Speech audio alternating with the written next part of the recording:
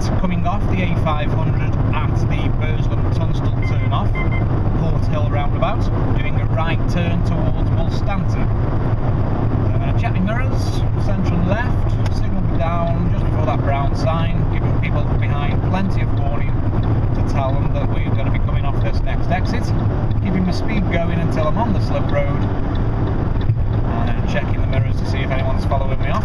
I've got to get across to the right hand lane, so again, mirrors and signal, ease it over to that right hand lane, ready to do that right turn, wolstanton 8527. Gently braking down towards the roundabout, down into second gear, slowly back up on the clutch, nobody coming, I can come straight out, and I'm going to pick out the centre lane.